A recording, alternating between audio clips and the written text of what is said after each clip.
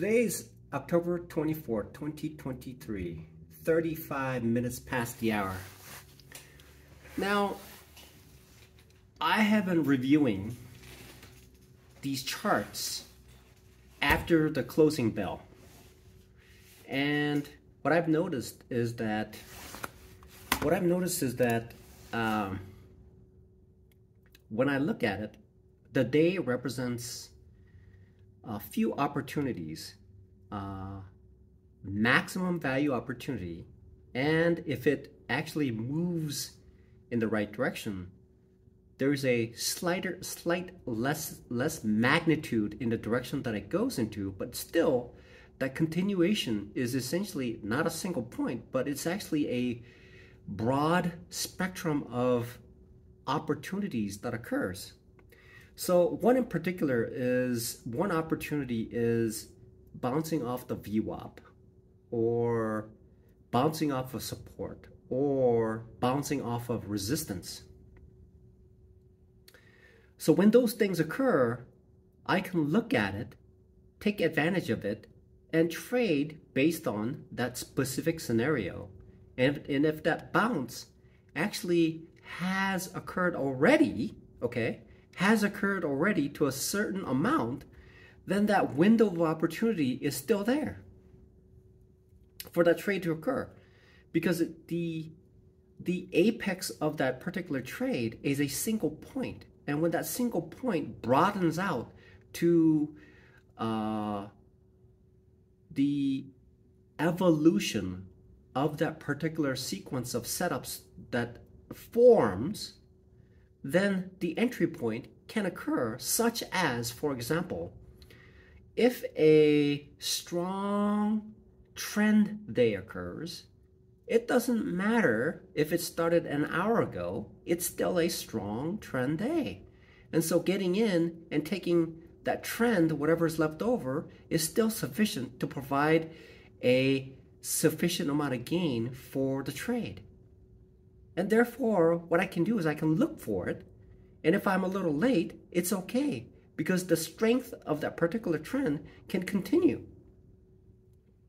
So what I can do is, instead of just jumping in based on the price, I can look at the particular respect that the stock has. The stock has within certain infrastructure, the skeletal or the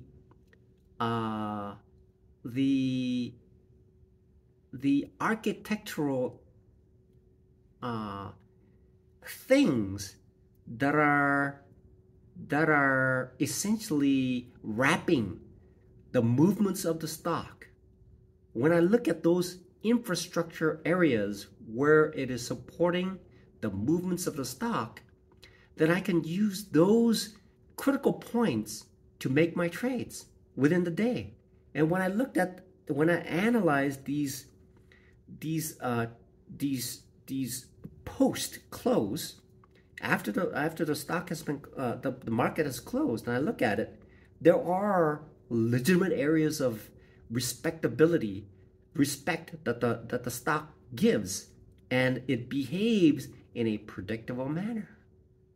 So I can take advantage of that. I can utilize that to say, on a statistical basis, when it reaches this point and behaves in a certain way, then it's going to behave likewise at a higher statistical number than when it is essentially a minor area of interest where the stock moves freely above and beyond, irrespective of that particular interest, such as, maybe the 20-day moving average, or whatever that the sequence is, or maybe there is a previous day's low, previous day's high, but the way that the stock is moving, it has its own area of specific resistance supports that is beyond those specific areas of the previous day's high, previous low, or previous day's close.